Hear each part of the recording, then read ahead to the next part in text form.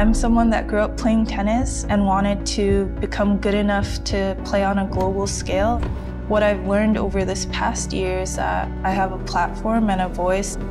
I don't want to be someone that sort of just like goes with the flow and everything and doesn't really think for themselves. So I just feel like it's important to have your thoughts and sort of just draw from your own experiences. Just someone that wants to learn a lot and use their voice.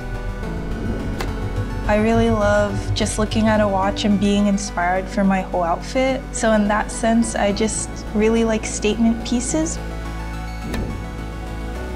What I'm most excited about my partnership with TAG Heuer is just building together.